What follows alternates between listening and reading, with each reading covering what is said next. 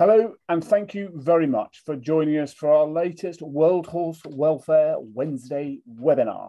You are very kindly joining us by Zoom. It's great you have. You can take part in our poll question, just one poll question tonight, but you can also put all of your questions through the Q&A function. I'll explain that in a minute, but especially for Zoom followers, you'll also be able to upvote any questions that you see when we get to the Q&A session.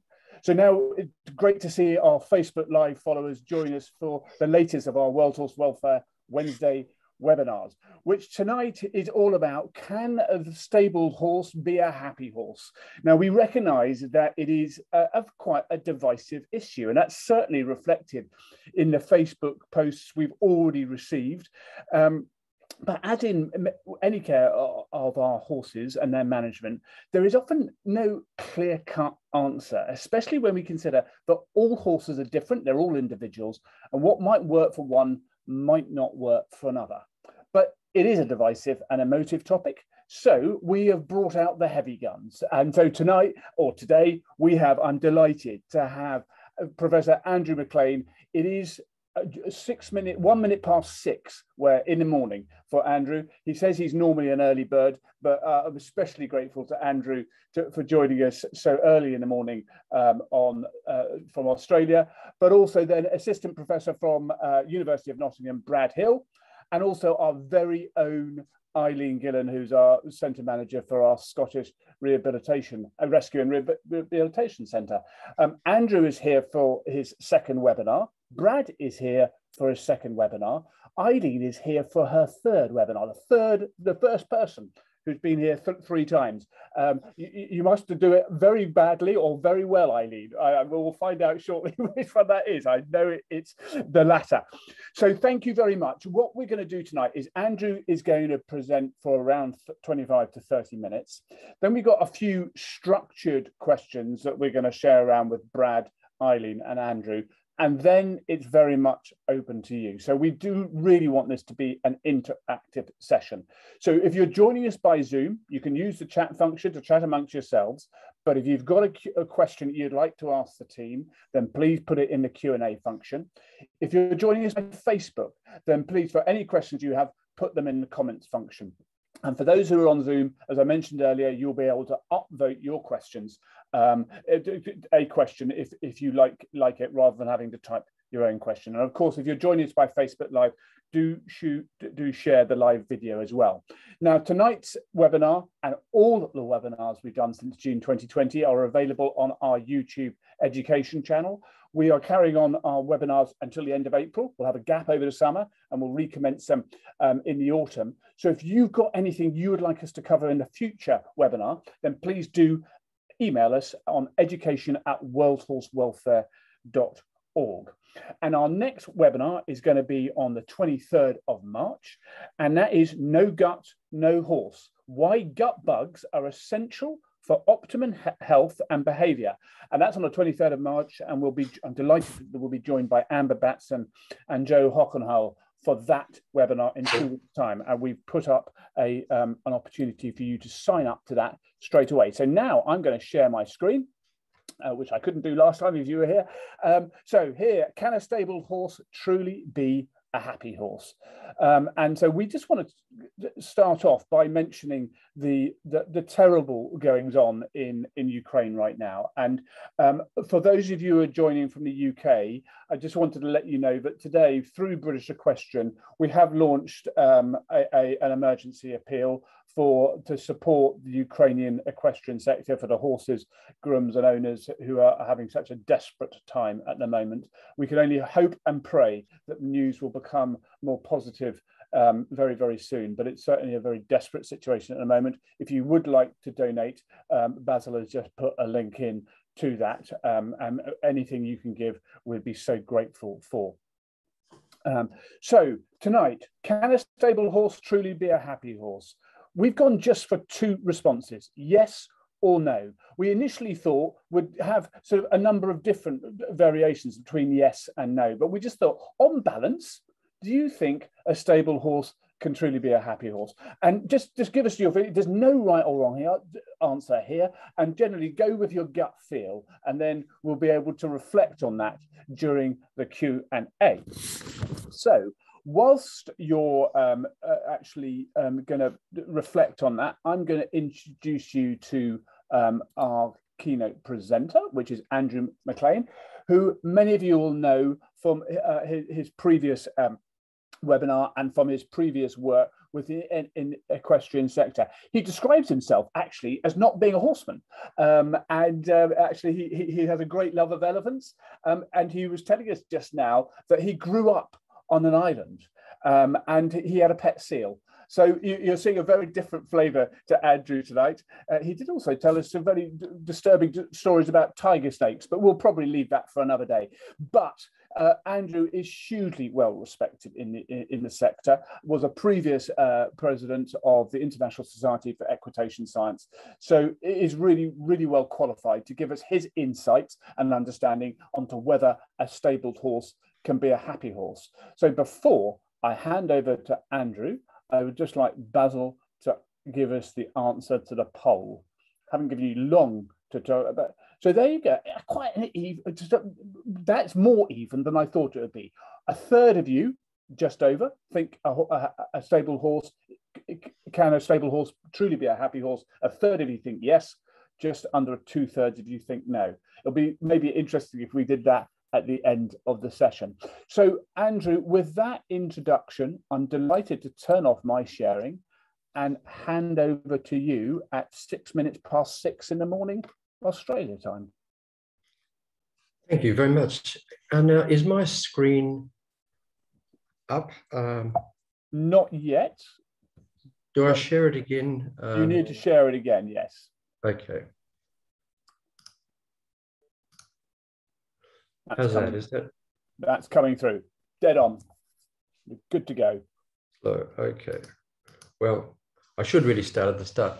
I must say I really was very excited about this, and I could hardly sleep this morning, even though I had to get up early, because this topic is a really fascinating one that we can spend hours sitting around a cup of coffee or a glass of wine discussing. It is one of those areas that is so hard to know, because it's, so I'll just move that on now. It's so fraught with anthropomorphism. How do we even know that another person is happy, and what is happiness? So they're the sorts of things I want to just briefly explore to help us in this, in this discussion. There's no right or wrong answer, as Rolly said. We really don't know, and much of it relates to how we perceive happiness anyway. But there are quite a few interesting elements to this discussion that I wanted to talk about. You know, as I said, it's hard to directly see happiness in anyone, let alone in a horse. We can look for such things as positive affect and other sort of experimental approaches to happiness in horses. But even then, it can be quite subjective. It's also relative when you think about it. I remember reading a book years ago, The Gulag Archipelago by Alexander Solzhenitsyn, where it described a prisoner who was locked in a prison for many years and nothing changed. The same kind of meal came in through the little trapdoor every day. Then one day, the prisoner flung into the prison cell a piece of chewing gum, and that was the happiest moment for that prisoner. And it just speaks to the relativity of happiness, certainly from the human point of view. When we think about happiness, how do we understand it in animals in terms of higher mental abilities? Do you need to have a level of intelligence to be very happy, to be euphoric? At the other end of the scale, there's you know, the worst things that humans can do, you know, revenge and hatred and all those sorts of things that we even see happening sadly now. But those sorts of things are all part of this discussion. And then there are the narratives that we've given to the horse and describe the horse through those lenses. Narratives, the loyal horse, the horse that we used in war, the horse that was a willing horse with a great work ethic, the horse in sport, how people talk about partnership. So people talk about horses as, on the one hand, as if they're persons and they have personhood. But then on the other hand, we also talk about horses as objects, in the sense that we can own them and we can sell them. But that's a little bit aside. I also wanted to talk, or to mention, that the one thing that has changed in the domestication of horses in the last 5,000 or 6,000 years is habituation, in terms of learning processes. I mean, not in morphology, but in learning processes. Operant conditioning and the abilities to learn through operant and classical conditioning probably haven't changed. I don't think a horse is any worse or better than a zebra or any other animal, because we've used those learning abilities in our various uses of the horse. But the one thing that has changed is habituation, for sure.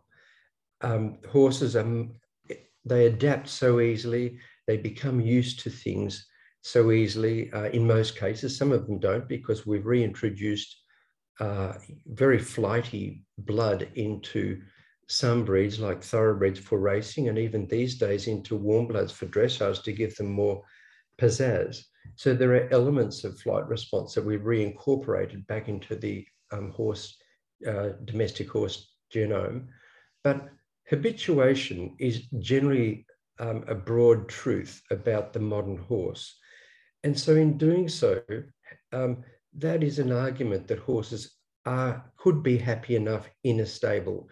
It's quite unlikely that a zebra would ever be happy in a stable. But somehow we've selectively bred horses to be, in all respects, and from a point of view of visibility, to appear to be happy. But there's much more to it than that, and that's where I want to go now. I think we do need to explore higher mental abilities, because if you look first of all at that diagram at the bottom, that's what I was hinting to before. Where does the horse sit in that? Both ends of the scale, a human being can be, we can derive immense pleasure, we can be euphoric, but at the other end, we can be absolutely miserable and revengeful and hateful. They're probably elaborations of the dorsolateral prefrontal cortex in humans. Our ability in that area that you see in the top diagram of the brain, that top part, the dorsolateral prefrontal cortex, is unique in human beings, certainly histologically unique, in that these cells are very dense and granular, and that means they have strong nuclei, and large nuclei within a cell usually means that the cell does a lot, and they certainly do. Our brains require so much more energy than any other tissue, 10 times more energy than any other tissue in the body, including the heart. So, it does a lot, and it's our biggest weakness, our biggest strength, our biggest enemy. It enables us to be massively depressed, but it also gives us great pleasure. It enables us to plan ahead and to think ahead and to imagine, to estimate time. We forget about that. When we talk about horses, often the language we use implies that they do have a strong dorsolateral prefrontal cortex. We talk about horses wishing and wanting and hoping and all of those things, and even some abstract kind of concepts which are highly unlikely to be there in a horse. A horse is much more stimulus bound. It really is what it is in this moment, which is really a great way to be. People pay a fortune to go for Zen, to learn how to live in the moment and mindfulness and all of those things. It's not easy for us to do it, but the horse is a master at that. In terms of other aspects of the prefrontal cortex, the orbitofrontal cortex, by the way, is the area associated with positive and negative affective states. In other words, the horse's feeling of optimism and pessimism, which is seemingly anthropomorphic, but actually what it means is the horses, if it's pessimistic, it's likely to not try new responses because the last ones didn't work. And that can be something that we can engender in the horse through mistakes in training. So what I'm driving at slowly is that the things that we do to horses can really very much influence whether they're going to be happy enough in the stable. The stable itself may be, it's certainly something that we can improve, but it may not be the biggest problem. In fact, I think it's not. So when we talk about this dorsolateral prefrontal cortex, where we do all of our thinking and elaboration, and the fact that the horse has either very limited or no dorsolateral prefrontal cortex, is really just living in the moment. And that's why horses have not a very good recall memory, but an excellent recognition memory. So the difference between those two is that the horse has this vast memory of whatever his world is, in the field or in the wild state, of everything that's in the landscape. And that is a really truly remarkable memory. But he doesn't necessarily have the ability to just suddenly recall without the stimulus being present. So for example, if you hit a horse with a whip and then you approach him with the whip behind your back, he doesn't immediately see that that's a problem, unless of course he has made that classically conditioned connection of you with the whip, and then he will, of course. But what I'm meaning is that without seeing the stimulus, the horse is not likely to show the behavior, which is a really great way to live. If you think about it, it'd be nice if we were all a bit like that. So all of these words are really inappropriate for the horse, the way we describe them, that he wishes and hopes and believes, and some people say he feels guilty, and even being naughty, that implies that he has a concept of the behavior he should be doing, but he's not. There are much better ways of understanding this, and most of it's about looking in the mirror about what has happened to the horse. What is he confused? Is he clear on all of his signals and aids that we give the horse? And that's pretty much been my life. Moving on. Also, when we talk about happiness and we talk about the influence of the brain, the influence of language really makes a big difference too. In humans, we have this elaborate language, which is very much specific to our own cultures. But for other animals, it's not so much like that. And so we talk about phatic expressions and phonemic language. And I think we need to really recognize that often we impose this on animals that simply don't have it. So in biology and anthropology, we separate non-human communication systems into one of four models. So animals like horses have a fairly fine repertoire of calls. So a horse that whinnies in Australia or UK will be understood in Germany. Other animals have a continuous analog system that is quite simple, but also very interestingly effective, where it's a continuous analog system that registers magnitude. Such bees have really perfected this, and other insects as well, and some other invertebrates. Or a series of random variations on the theme, like bird calls, where their memory is also integrated into their communication systems. And this can also be very seemingly cultural, where certain birds do certain types of calls. And then there's the encultured communication, where a few species like orcas and great apes have very flexible communication systems, which are the precursor to human language. So to describe equine communication as language is probably misleading, given the complexities of human symbolic language. And that helps us understand something about where the horse may fit in the happiness scale.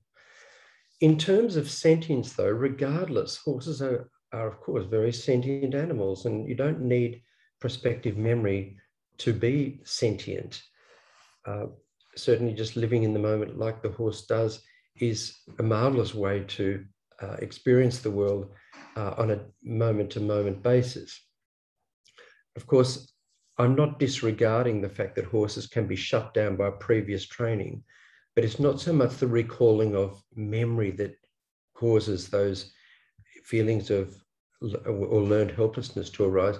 It's much more the miswiring that happens as a result of that through the suffering. So sentience is all about subjective experiences and feelings and moods and emotions and all those things that impact suffering. It's influenced by such things as arousal, you know, how aroused the horse is. Arousal is a very complex thing. It's not as simple as just on and off or parasympathetic and sympathetic nervous systems.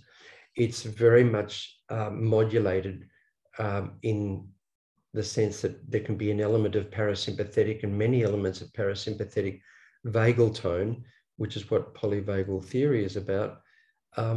It's not necessarily just one or the other. And all the things, all the emotional experiences we feel, grief and rage, lust, all of those things have different kinds of arousal signatures in the horse's endocrine system and nervous system.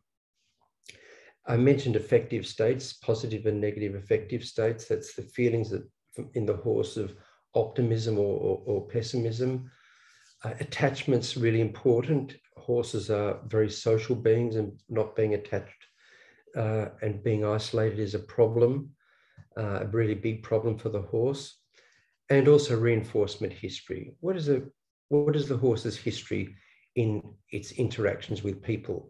And this is a really important element because horses have evolved to be horses, and they're perfectly evolved to live in the kind of landscape where they evolved, but they're not so perfectly evolved. It hasn't been long enough, and there's been no environmentally selective pressure or little environmental selective pressure for horses to learn all the complex signals that we do with horses in various horse sports. So that's a big one, the reinforcement history.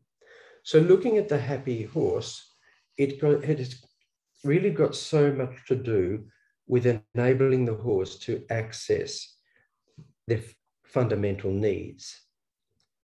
So back to this diagram that I've shown you a number of times. This, on the right-hand side, we have the 2025 domains model of animal welfare, where we've now introduced into that model behavioral interactions because of their importance.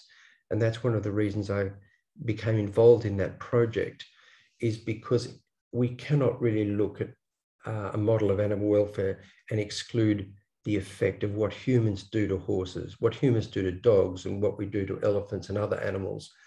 It has a dramatic effect on their mental state.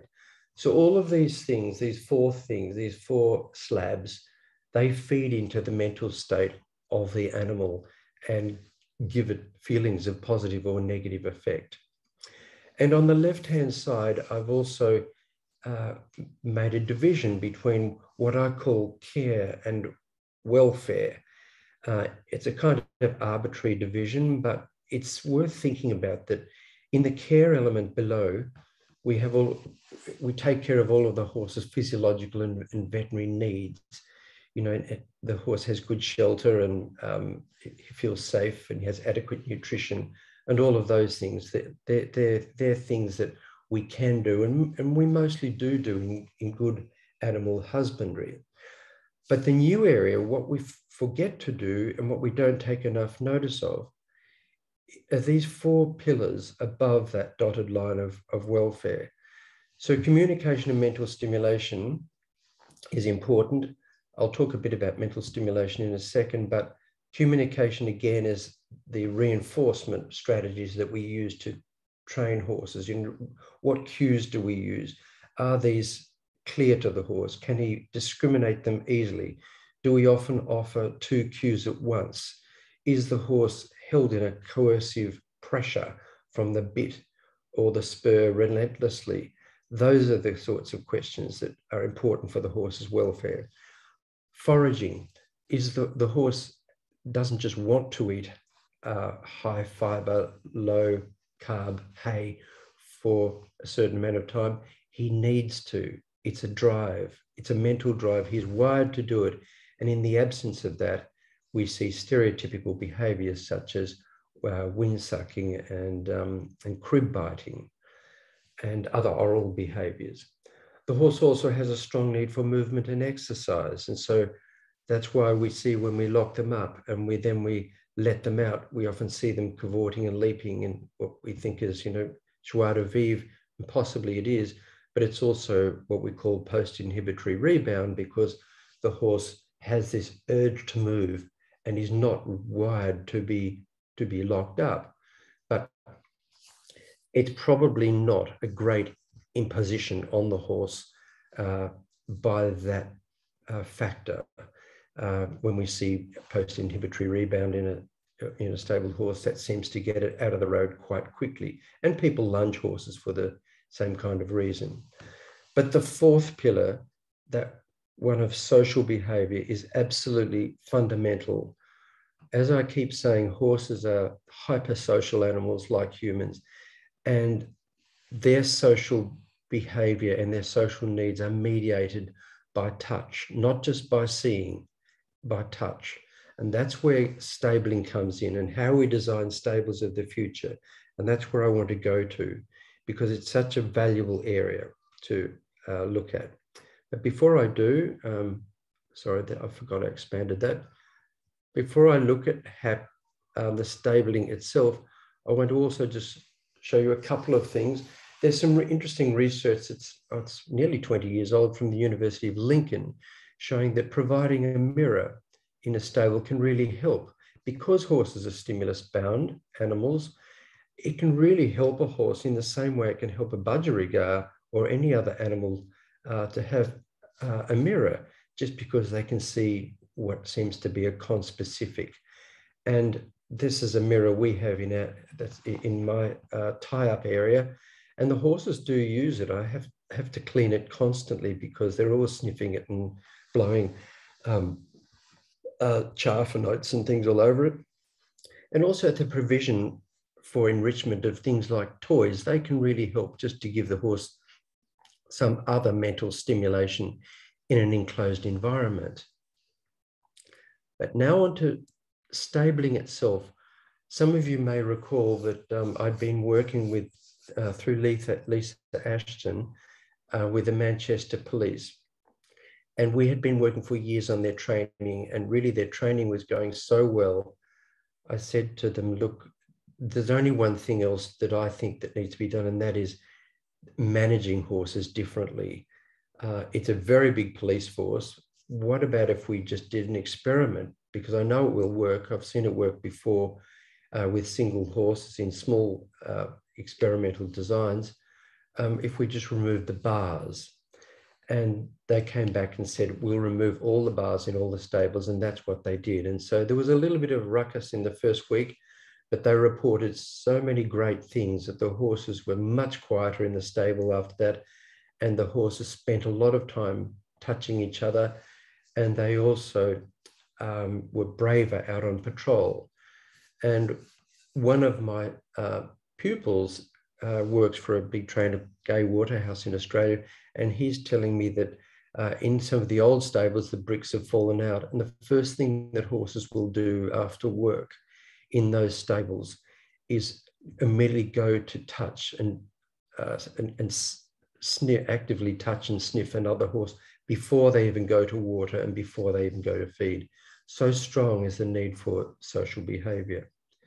And so other people have done this. And so there are various sorts of things that you can do in stables to give the horse more access to social partners.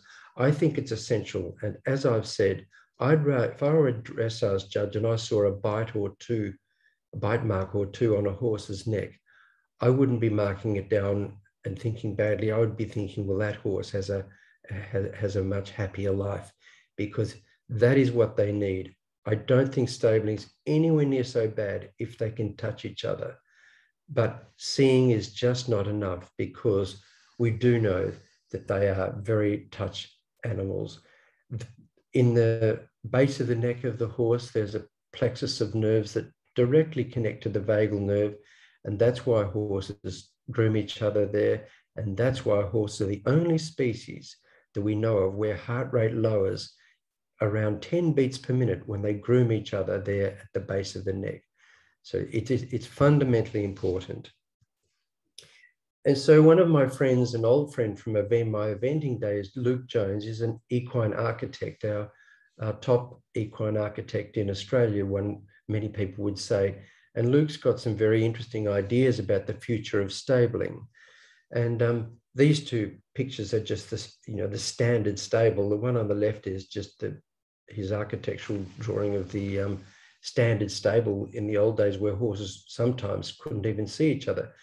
And even at one-day events in Australia, and I'm sure it's true elsewhere in the world, when stabling is provided, in some places, horses cannot see each other at all.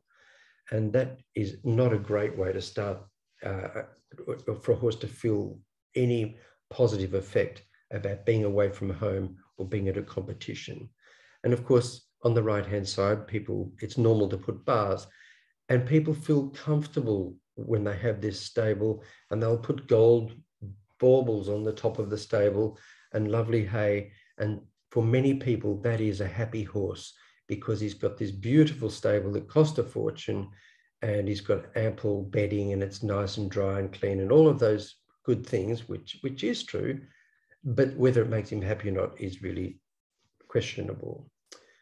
So what we can do, and there's again Luke's drawings, is we can design stables where we can give them access if needed. If we can't do that because we need to isolate the horse more for whatever reason, we can close the door in that top left diagram or leave it open. Or we can move into this kind of stabling where we give horses full access to the horse next door. And I think that's really the future. There are so many possible designs of this, but that's where we should be looking, and we would see much happier horses. And we have to think, if we're involved in horse sports or even leisure, and our horses are shying out when we're training, it's very common for 99% of the horse population to immediately think, well, that's because he's scared of, cats or agapanthus or flowing plastic bags that flow in the wind. But it may very well be to do with deeper reasons, that there are big holes in the horse's basic life. And this is one big hole. Another kind of design is, much more beautiful. We can do all sorts of things. We can also, and this was brought up at a German, I think a German presentation at an ISIS conference years ago for housing stallions, where we give them enough room to move their head all the way up and down, but not there. Of course, they can't squeeze through. And so this is a possibility. These are some of Luke's putting into practice those drawings. And you can see they're really they can be very attractive and quite expensive, but they don't need to be expensive just to give the horse access. You can see with these stables that there's access on the sidebars as well. And so there's another picture of that. And so I think we will make a really big change to horses' lives if we do need to stable them by giving them more access to other horses. And there are many ways to do this. Leastwise, even a mirror will provide that. One of the studies that was published about mirrors, incidentally, showed that it had a highly significant, there was a highly significant reduction in weaving and nodding in horses that had mirrors in their stables. And of course, when you do have a mirror made, it's best, of course, to use plastics rather than glass so it doesn't shatter. But it's also very good, incidentally, for horses that have traveling problems, is to provide a mirror. That I've seen that many times calm horses down with horses that have a lot of stress in traveling.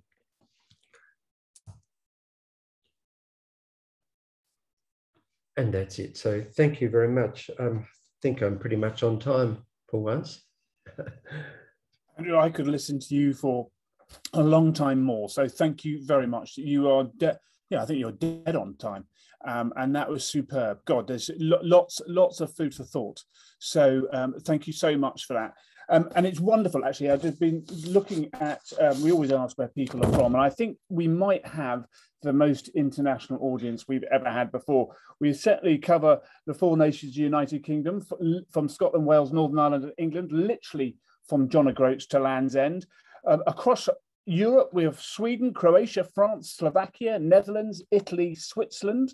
From the Middle East, United Arab Emirates. From the Americas, Canada, USA, Colombia, Brazil, and also from Australia.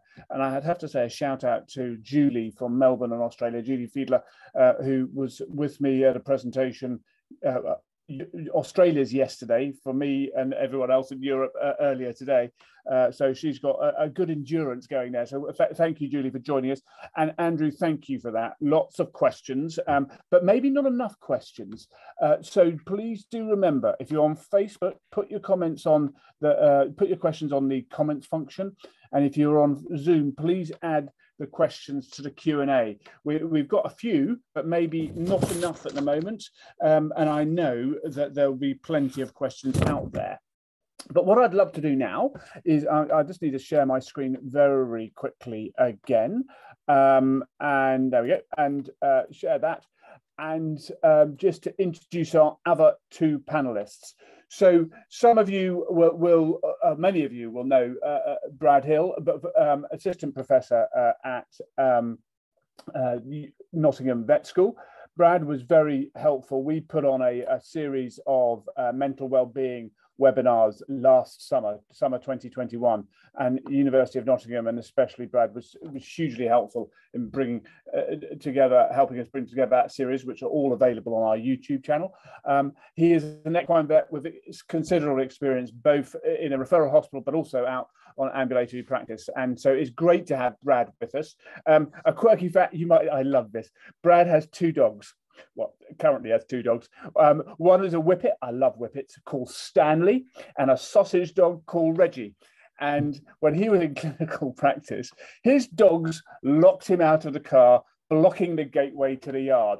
And if that wasn't bad enough, they then proceeded to eat the cash a previous client had paid him with. Don't we just love dogs nearly as much as we love our horses? So, Brad, it's great to have you with us tonight. And also then to be joined by Eileen Gillen, who is our centre manager for our Scottish Rescue and Rehoming Centre in Aberdeenshire. Eileen, I would imagine Eileen as like the TARDIS in Doctor Who, because she has worked for World Horse Welfare for 32 years.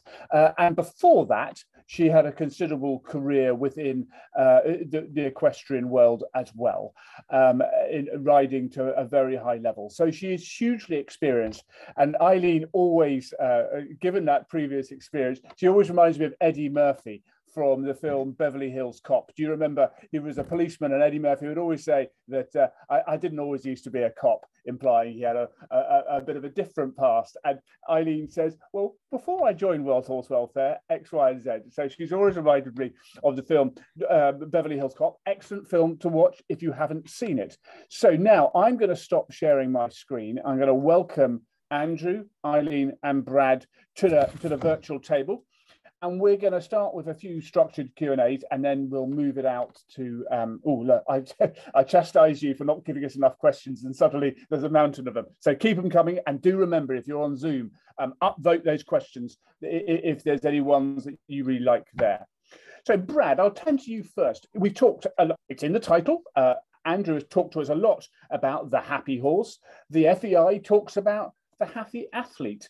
But equally, we're always quite cautious not to anthropomorphize our horses, not to think of horses as humans. And actually, Andrew talks about that, you know, about the dangers of talking about sort of how horses talk, their language. Do you think there is a danger of giving sort of a misunderstanding if we describe horses as happy or unhappy?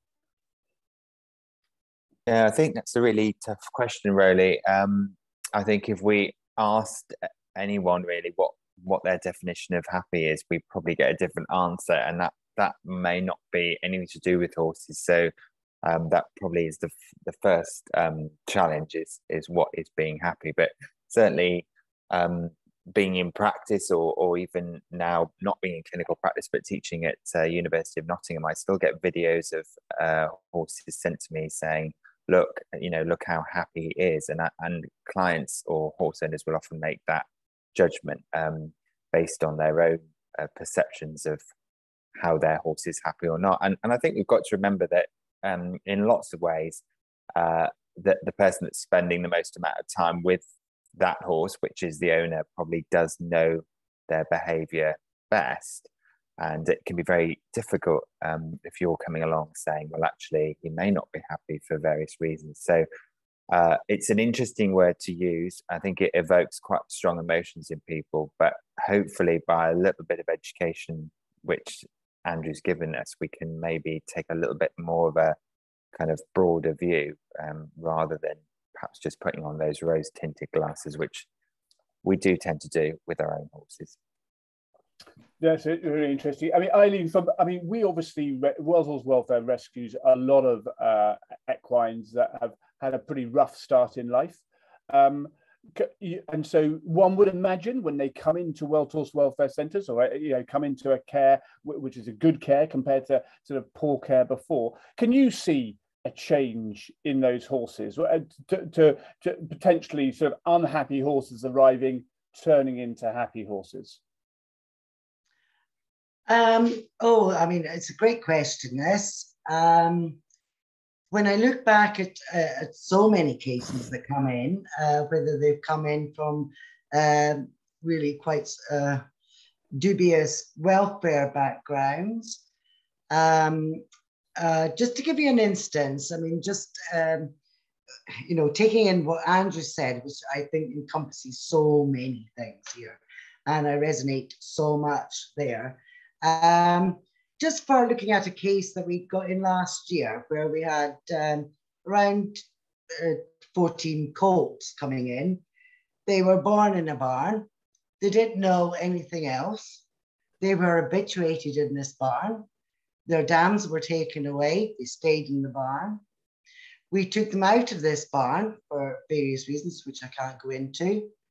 And what we thought that they really need was to be able to be turned out, to become ponies out in the field, which we all think, because everybody's opinion is very much taken on board, that's what we'd like to see. When we actually opened the doors to the outside world, those colts didn't actually know what to do. When they had experienced the first time they had rain on their back, where did they go? They went skirling back into the barn.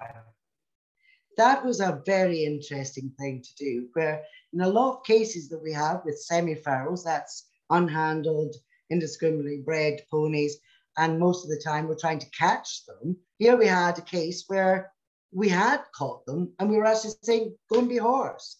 And that in itself was really, it opened my eyes to see how habituation had actually been put into those young beings at that time. And we're now trying to educate them to actually become what we think are horses.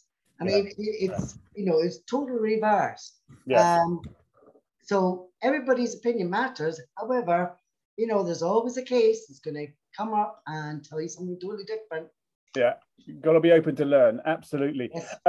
Thank you. You've been brilliant on questions, but you're not being quite so brilliant if you're on Zoom. There's still quite a lot of questions going into the chat function. If you can put them in the Q&A function and then upvote those questions that you really like, that will be so much better.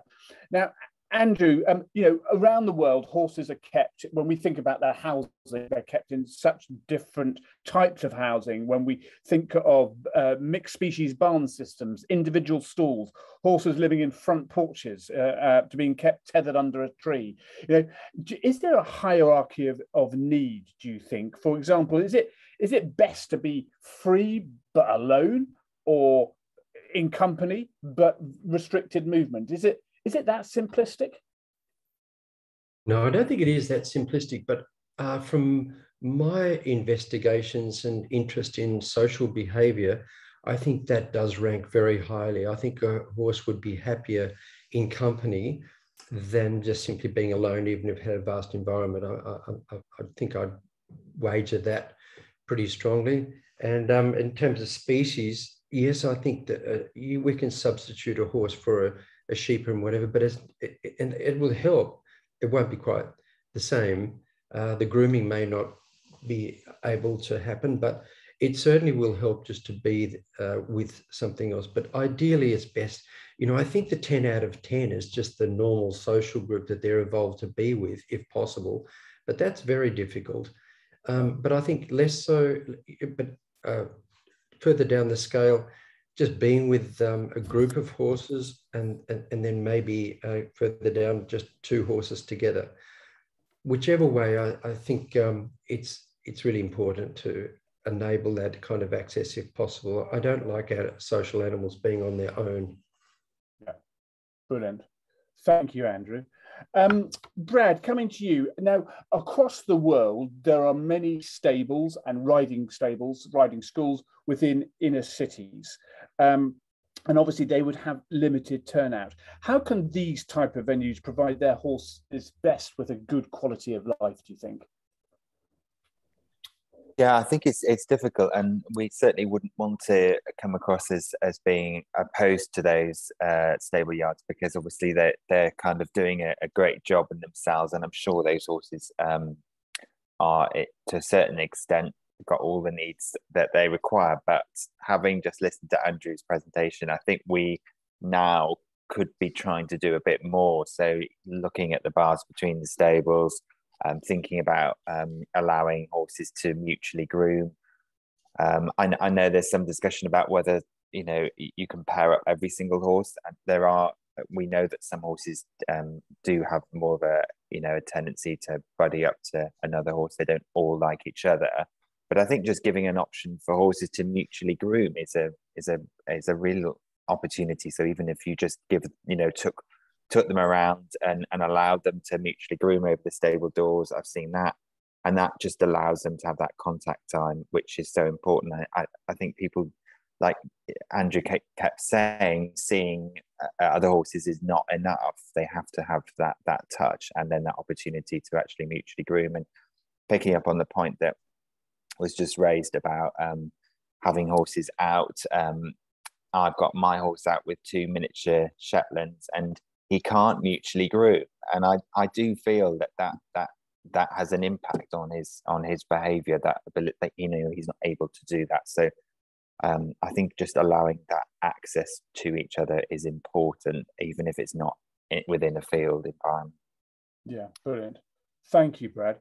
Andrew, I'm going to come back to you first, then I'll come to Eileen on the next one. But you mentioned, Andrew, the idea of enrichment in a horse's stables. And I know when I've been chatting to a great friend of ours, Professor Natalie Warren, she always has a real concern around enrichment, because people tend to use the term enrichment when they're actually covering up shortcomings of whether it be the social interaction. And sometimes you can give yourself a cloak of the fact that the horse has a good sort of quality of life because you provided this enrichment, when actually it's missing a fundamental part of its sort of ecological needs. So do you think enrichment, the toys in the stables, do they make a difference? And is there a danger that these interventions can mean that owners will miss some of the core needs of their horses? Yes, I do. I really agree with Nat's idea there. I think it's very true that it's a really piecemeal approach, but it is one extra aspect, but it is a small one. I don't think it's by far the most important. I think the social aspect is more important. But I think the big problem there that I haven't mentioned, and it's worth thinking about, is that we've really got to try to convince people that it won't be so bad when horses are together. Elke Hartman did a PhD on this in Sweden, and she showed that horses only need to have an introduction through the bars of a yard for a short period of time to greatly reduce the risk of injury once they are put together. And of course, that's a bit of a blanket statement, because obviously if horses have been isolated for a long time, or if they're stallions, for example, there are other considerations, but it's really not going to be so bad. Once for example, if we take the bars down to the stables, we found in every single case that the horses' aggression towards each other diminishes markedly, and their relationship is much more affiliative. But it is also important to think of having friends grouped together, because horses have preferences, and that's what they found in the Manchester Police, that they needed to rearrange a few, and obviously that's just good for the horse. And the more we do for horses, the better the outcomes are in every way. I believe that they would be better competitors in every area if their inner world is accessed. Absolutely brilliant. Thank you, Andrew. Eileen, so we just wanted to pick up on the fact that there's a lot of the comments we got before this webinar, and we know that if we consider, especially stallions at stud, but not just that example, but a lot of horses are kept in 24/7. And as an organisation, our field officers will often get called out to those type of cases, and they can be really difficult to resolve as the horse is in good condition physically and is not overtly showing signs of distress. So there's a limit to what we can do. Do you think that it is ever okay for a horse to be stabled 24/7? Okay, right. We do get people concerned about horses that are stable 24/7. We take this quite seriously. Our field officer, through our whole network throughout the UK, will always follow up on these concerns. However, when one thinks how we would like our own horses to be kept, might not be other people's opinions. And for our concerns, that is the welfare of that horse compromised, we have to work within the law. And luckily in the UK, we have laws for animal welfare. There are many countries around the world that do not. However, we're dealing with horses that are in the UK at the moment. Sometimes we have to think about how we can best help situations. There's always two sides to the story. When we look at the animal in question, we have to say, well, actually, does it have a good quality life? If the answer is yes, it's in good condition, it's stimulated, it's been stimulated by interaction through their humans, etc., then what is the problem? Just because you might not think that that's how it should be kept, doesn't always fall in to how we can legally act. Saying that, we always want to be able to be open with everybody, and there's two sides to the story, and we do come across where people have come unstuck and the welfare is compromised. Changing people's attitudes on the way that they keep their horses can take some time. Yeah. We don't just go away from it. We will work with people. There's always different ways to look after a horse. It could be cost restraints. It could be just mental attitudes. We have to, as field officers and the charity, we have to look at all the consequences and what is best for the horse at that time. Is it compromised? Yes or no? No, move on, but let's see how else we can help. Yeah, brilliant. It's a method of change. Thank you, Eileen. That's great. Brilliant. Listen, that's done the structured Q&A. We're now open Q&A. So just to remind you, there's a mountain of questions to get through here, team. So we're going to have to keep our answers nice and tight, and we'll see how we do. So eyes down, here we go. Brad, I'll come to you first. A question from Facebook. If the horse has access to touching others in the field during the day, is that likely to be enough? So I assume that's actually, as opposed to, you know, they're probably coming in at night and maybe they only can touch over a fence line as opposed to actually being in the same field together. Do you think that would be enough? Yeah, I think we've got to put it into context, haven't we? Particularly at this time of year, horses aren't out 24/7. We've got the mud and you know, the kind of the winter hopefully behind us. But I think is as much as you can do is better than nothing. So yes, I guess it is enough at the moment. You have to kind of go with what you've got. Brilliant. Andrew, a question from Linda. When stabling with touch options, is it not necessary to have enough room to let them retreat from each other as well? Yes, I think that's very important. They need that choice to be able to get away. You know, just that's the problem with group housing, I think, is that often they can't get away as they would be able to in nature. So I think giving them the option to, you know, retreat or when the need arises to groom is really important. Brilliant. Eileen, Tara has asked, with increased education towards allowing horses more horse contact, do you think in the future it might be called into question whether it is fair to ask horses to do things alone at all? For example, hacking out alone, could that be deemed poor welfare? Whoa. I think you have to, I'm going to coin the phrase of conditioning what you want the horse to do. It is also that, I mean, there's a lot of willingness that comes from the horse, and it comes down to the basic training of that. If you are expecting something that the horse is not used to doing, then it's going to react. It's going to go back to the herd. It will either buck you off or run away, and it'll go back to the yard to where it knows.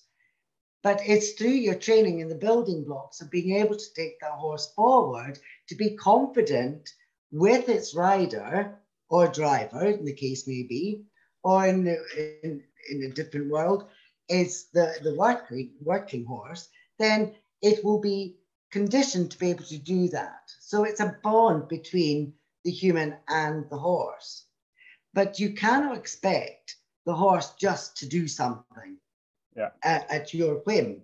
You've got to communicate with it what you would like to do with it. So it's all education on both sides, really. Excellent. Thank you. Brad, Leonora has asked, this is where horses are a bit like people maybe, how detrimental to a horse's welfare is being next door to an equine neighbour they really don't like? I've often thought about this when horses are being transported in a small space with little chance to get away.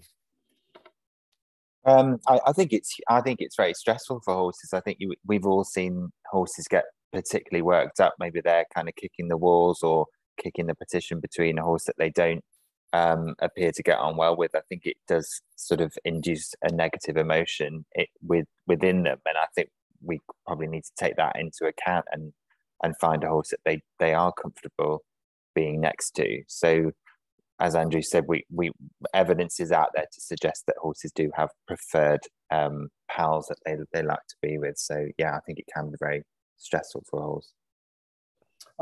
Remind me earlier, Andrew, when you were talking about language and the fact that an English horse could probably understand a German horse. I only wish I could go to Germany, understand German. But there you go. I'm rubbish at languages.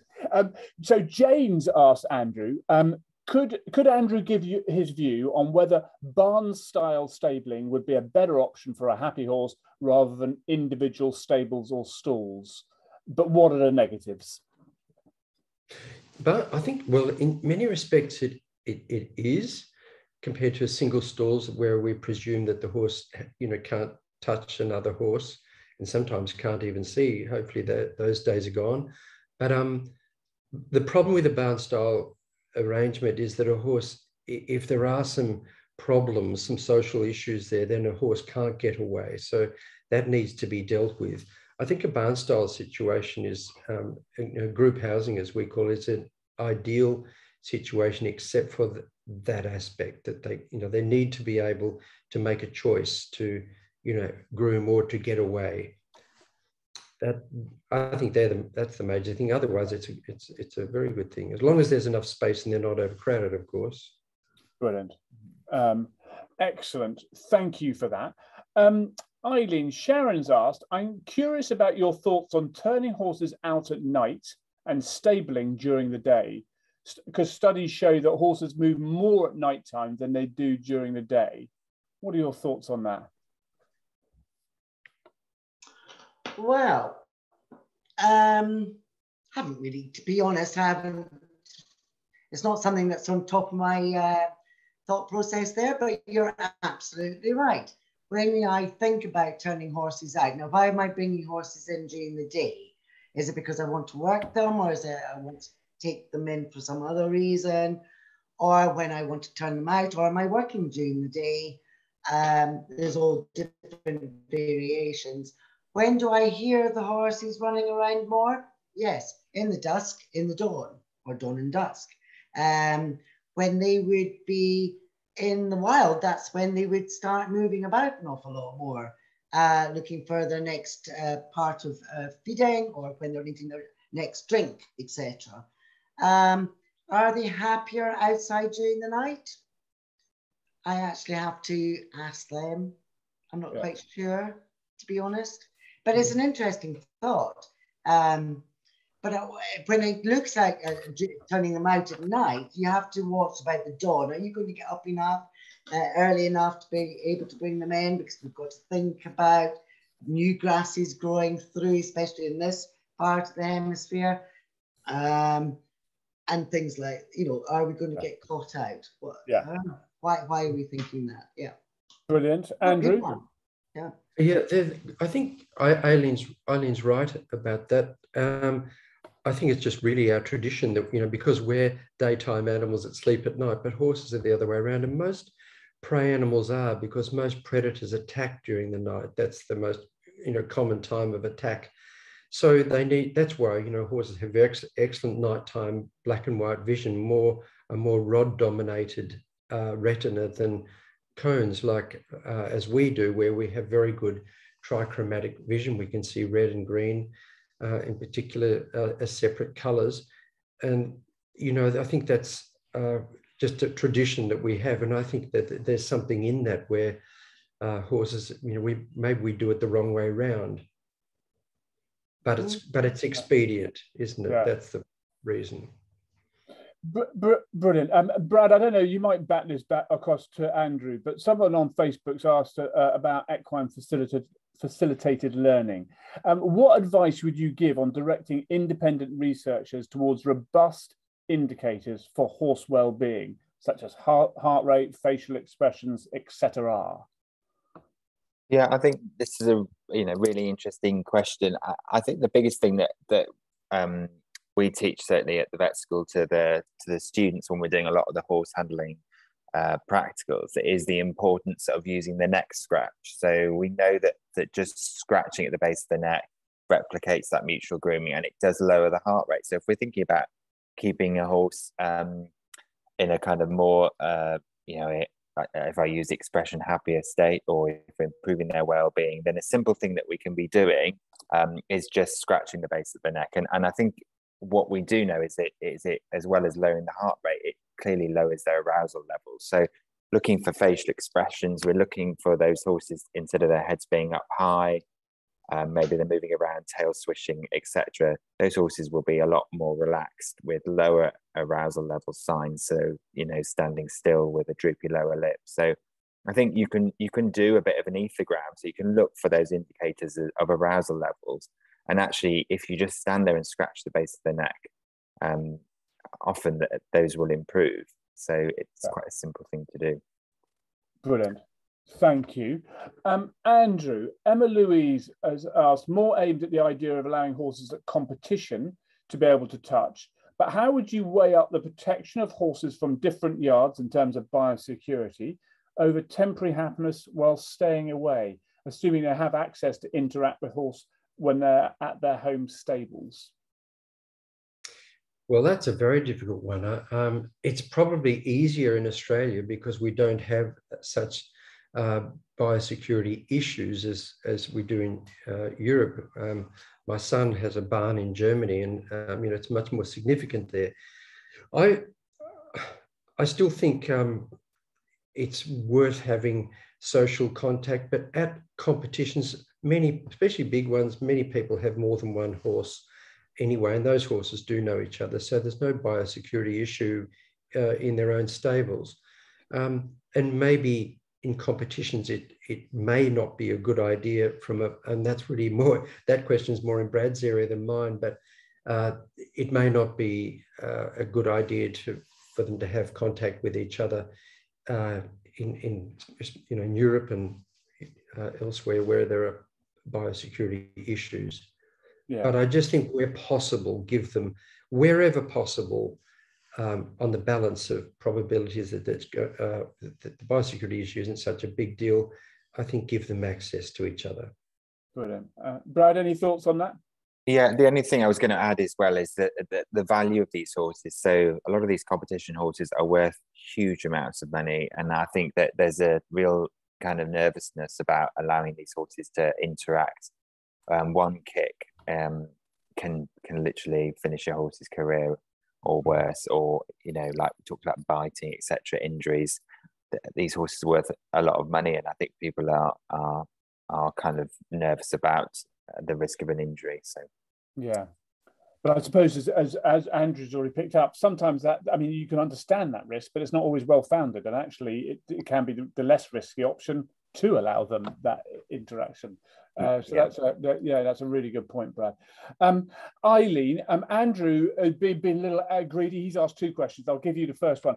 If horses cannot see, if they can see one another, but they cannot interact, does that serve as a bigger negative on the horse? So you're sort of dangling social sort of contact in front of them, but they can't actually interact with each other, sort of groom each other. Do you have a view on that and an experience in terms of?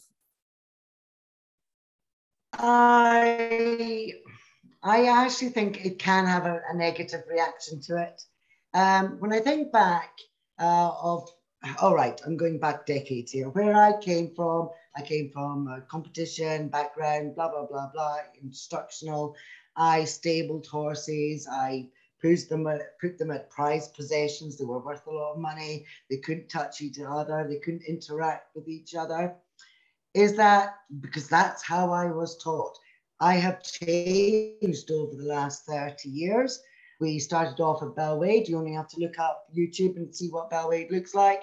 For those that don't understand where I'm coming from, we used to get horses in. We'd put them in stables. They'd have afflictions, whether they're lame, etc. The last thing they needed to do was actually go into a 12 by 12 or 12 by 14, or just give them a bigger stable. Didn't matter. The last thing they needed was actually being stuck on their own. They needed interaction. They needed to become a horse. Yeah. We'd get horses that would come in with days, 7 days worth of rugs, piles of feeding, everything else. This is what they had to do, whole diary of what they had. And the poor horse would just think, now what? And my whole ethos changed.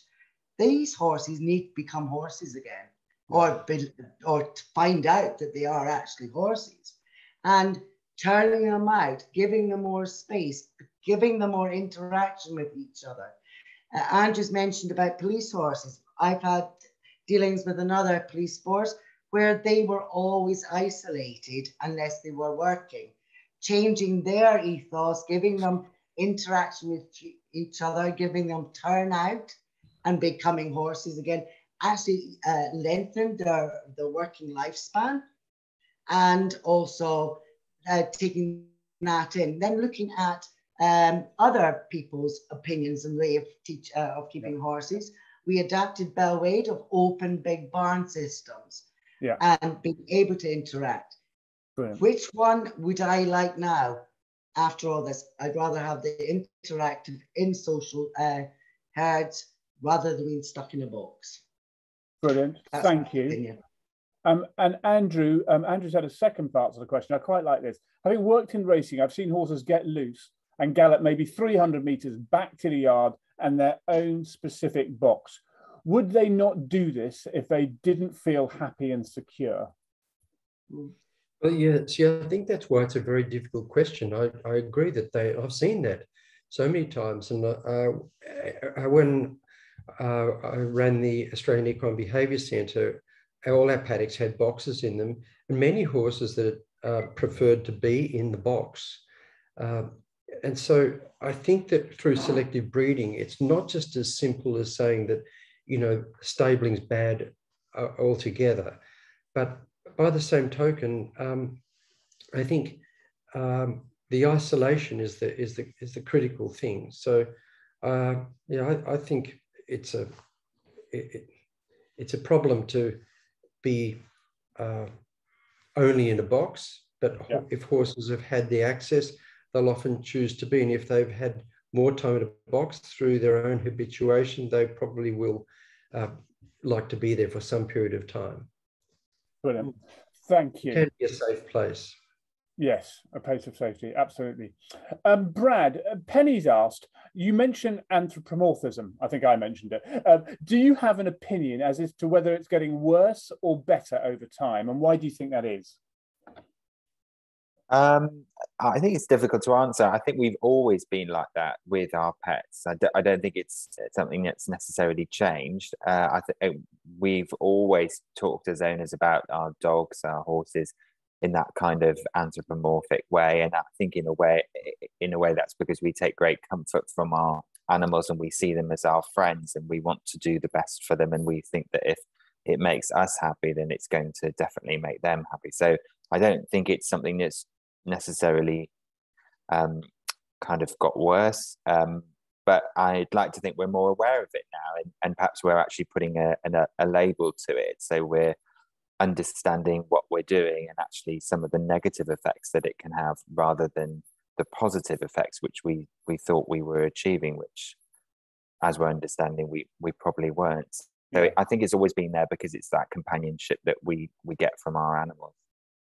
Brilliant. I mean, Eileen mentioned it earlier, isn't it? You know, the fact that horses need the friends, freedom, and forage, sort of, and in regards to you know, anthropomorphism, you know, when we think about horses and rugs, for example, and Eileen's example of a horse coming out with 7 rugs, when actually it probably doesn't need any of them.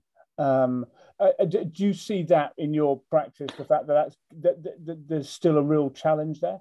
Yeah, and I think that, you know, then there comes problems from that. So we see horses that are overweight, for example, because we all know that horses should be losing weight in the winter and then gaining it in the spring and summer. And a lot of these horses are warmer in the winter than they are perhaps, you know, any other time of the year, because we've got so many rugs on them. So I think we see the kind of knock-on effect of anthropomorphic behavior all the time. And I've seen horses, you know, we were talking about enrichment kind of toys, and literally I've seen that on yards where people have kind of hung fluffy, cuddly toys outside horses' stables because they think that that's appropriate because it's their favorite toy, and actually it's not. They'd be better looking at something like a mirror. So yeah, I think we need to kind of look at lots of these things and maybe start to try and see things through the horse's eyes rather than our own. Yes, brilliant. Eileen, here's a nice question for you from Christiana. Is it not better to transform the industry and keep them in little herd communities? So I mean, you've talked about sort of barn stabling, crew yards, and actually just, I assume today, just ditch it. Let's do away with stables. Keep them in a little community. Okay, in the ideal world, but not everybody can do that. So you have to ask yourself, why are we having a horse? What do we want to do with the horse? Or is it just an encumbrance and I have to deal with it? And therefore I will stick a toy in its stable and it'll be happy for the next 24 hours. Or am I actually going to look properly after this particular horse in isolation? Or can I, in the ideal world, but if you have a nice little herd, that would be great, but not everybody can do that. Yeah. So you have to look at the horse as an individual, really, and do the best you can for that. If it becomes too much for you, then you have to question, should you have it in the first place? Yeah. Sorry, I'm being very blunt there. No, but, sure. Okay. In an ideal world, you know, we'd all like to think that we can set our horses free in, you know, X number of acres and they'll all be happy. Brilliant, thank you. We're getting to 1:15, so we're getting good. So we're going to have to speed up, chaps and chapesses. We're going to have to sort of nice short answers. A question, Andrew, from Orsolia. I hope I pronounced that name right. And says really supports the such stable designs, but has a real Andrew's concerned about wondering about the safety of these new stable designs and whether horses can get their feet stuck in them easily if they buck or rear up. And how safe these new stable designs that you were talking about really are. Well, yeah, I think that's a good point, but I do think you can design them so that if a horse happens to rear up over the top, its feet can slide easily over the top, you know, so that I think that's just part of safe, stable design. I discussed this with Luke Jones, and that was one thing that he mentioned was that safety aspect, but that's true in all stabling. But the thing is, if horses have good social contact, you're highly unlikely to get rearing. You know, this is what we have experienced with the results of this more open-sided stables is that, well, of course, they can't kick each other because, you know, I'm talking about the upper levels of the bars being removed or modified, but it's just so much calmer in all respects. So, you know, I think it's more unlikely to have feet stuck and problems. Yeah, there's much less box walking when horses have social touch access. Brilliant. Brad, Chelsea's asked, what's your opinion on group housing systems? I think they're a great idea.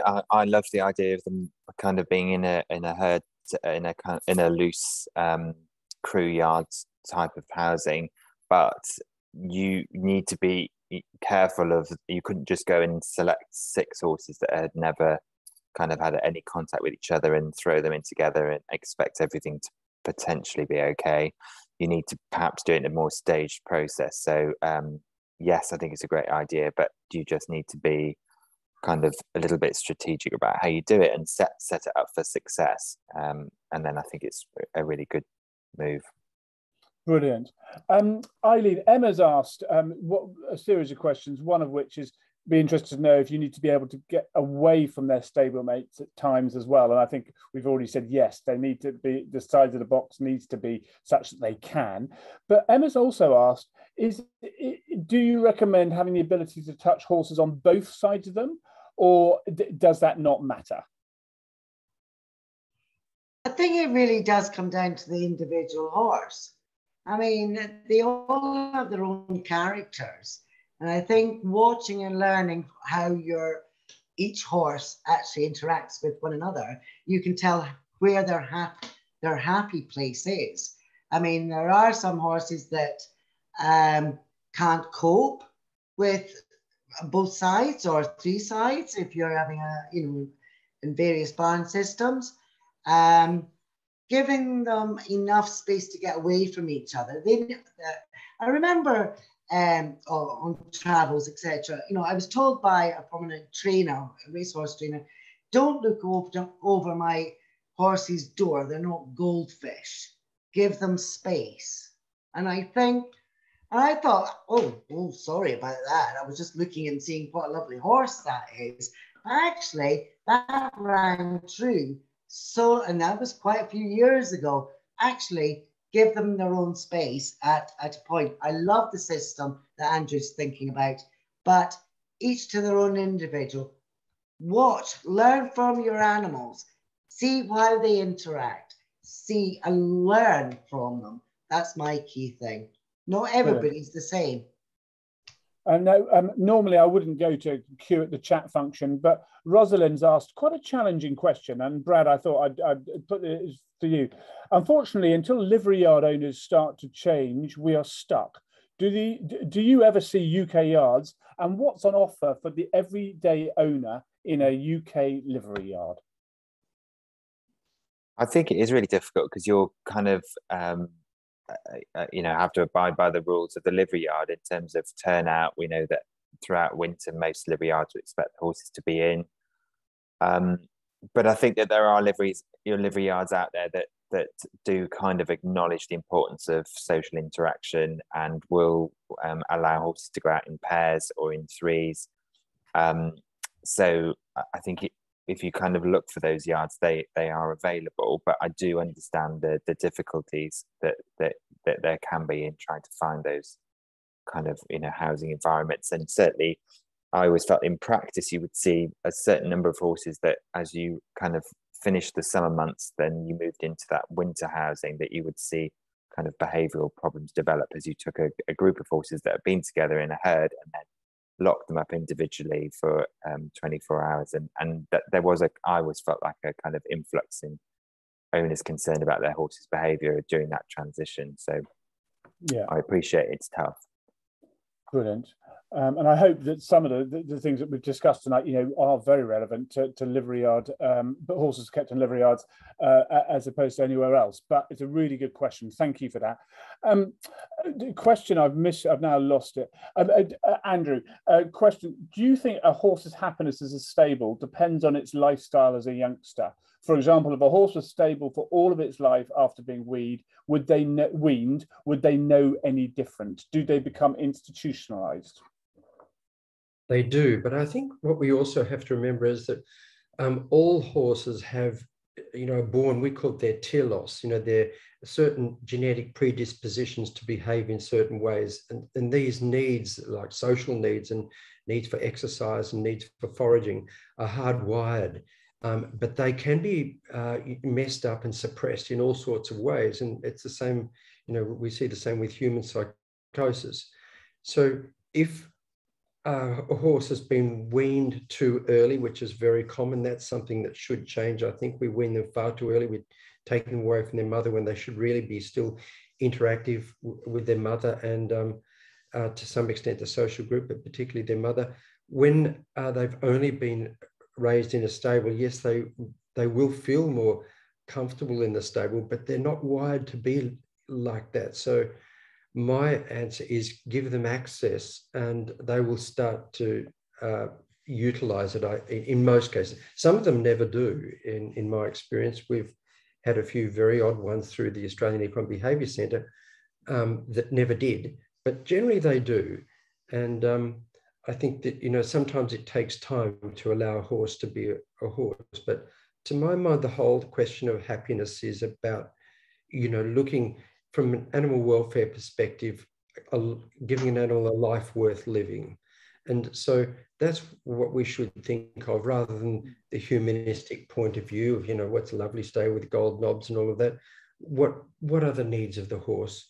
And even if he's had a messed up early beginning, start to allow these basic genetic drives to show up. Brilliant. Andrew, thank you very much.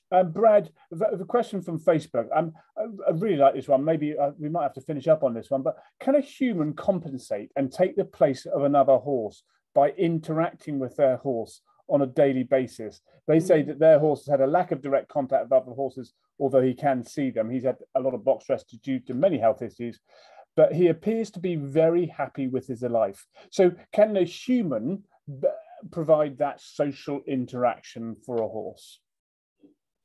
I think that there's a lot that the human can do. So I think that just providing that stimulation by, as I described earlier, about doing a neck scratch, that kind of thing was all really important, and it's something that kind of we know that the horse is going to respond to. And actually just making sure that you exercise your horse, give it exercise, freedom to move around. I think that the point is that that a human can't replace another horse, but there are lots of things that you could probably do to kind of help. But I don't know if Andrew's got a comment on this, but I don't think we can ever really think that we're doing the job of a field companion or another horse, really. But I don't know, Andrew. Have you got any thoughts on that? Yeah, I think. Well, I agree with Brad. I think what we can do is do as much physical contact, and that's where grooming has always been good for horses. It's not just about cleaning their coats, and that's why massage is so big. It's very good for horses, and there's all sorts of massage equipment you can buy, Theraguns and whatever. They're good. I think that's important to have that. And the bond between humans and horses, that can be very strong. I just think it's worth remembering that regardless, we're just not with horses 24/7 like we may be with dogs, where they're in our house perhaps. With horses, they're largely on their own during the most active times of their lives, at night time. So, yeah, we can have a good bond with them, but I don't think it replaces it enough. Yeah, brilliant. Listen, thank you very much. We have got through all questions on Q&A that have been upvoted at least 3 times. I'm really sorry we couldn't get through everything, but we've, as ever, there's been so much that we've discussed. Eileen, I'll come to you first. Having heard Andrew's presentation, having heard the discussion we've had, what's your final sort of take-home thought, take-home message, final thought? My final thought is we're always learning. So many of us think we know everything, but actually, when we open our minds, there's so much we can learn and actually make our horses, our animals' lives so much better. Yes, brilliant. Brad, what are your final thoughts? It was something Andrew said about, I think it was some research about actually horses, they only need a kind of minimal amount of time to touch noses through bars, and if you kind of don't get any unwanted behaviours, they will be okay as field companions, and the relative risk is quite low. And I think for a lot of competition clients who are nervous about their horse because of its value, etc., to kind of be able to echo that and make them a bit braver in making that leap of let's just put them together is really important. So yeah, if people could take that home, that'd be great. Excellent, love it. And Andrew? Well, I think the take-home message is, try and give your horse, you'll get the best out of your horse, whatever you do with it, even if it's just companionship, or at the other end of the scale, serious sport, if we do enable horses to access their basic instinctual drives. And socialization is one thing that we definitely move past. We've got to get past the idea that just seeing a horse is enough. I think, there's so much like humans in that touches us, and physical contact's a very important part. So that's really my main message. And also to educate people that it is going to be okay. It's always surprising to people when they do it. The common thing that they tell me is, when you told me, I really didn't believe it, but it's amazing. The horses are just fine. Because it's like dogs on a chain. When they're on the chain next to each other, they look so aggressive and they're going to kill each other. But actually, when the chain's off, it's quite different. I think that the chain and the restriction, it tells you something. It makes a big difference to their lives in the restriction. Yeah, brilliant. Well, listen, thank you to everyone for joining us tonight. Some lovely comments coming through, and so Andrew, Brad, and Eileen. And a special thank you to Andrew for joining us at such an early hour, but to all 3 of you, that really was fantastic. So I cannot thank you enough. Just do remember, this recording will be available on our YouTube channel later on in a couple of hours, as are all our other webinars.